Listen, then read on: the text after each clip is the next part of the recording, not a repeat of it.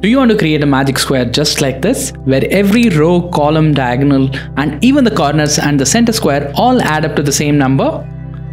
Let's break the process into two simple parts. Instead of using the numbers right away, let's use the letters A, B, C, D across the top row.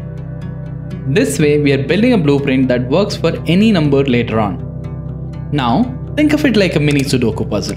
Every row, every column, and every diagonal must contain letters A, B, C, D exactly once. Let's start with this corner. If I write B here, then the opposite corner must be C. Now, let's fill in the diagonals, then the center square. Perfect. At this stage, everything sums to A plus B plus C plus D.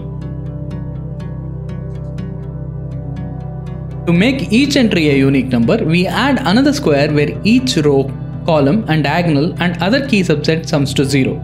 Let's combine this zero sum square with our letter-based blueprint, and there you have it, a template for any magic square.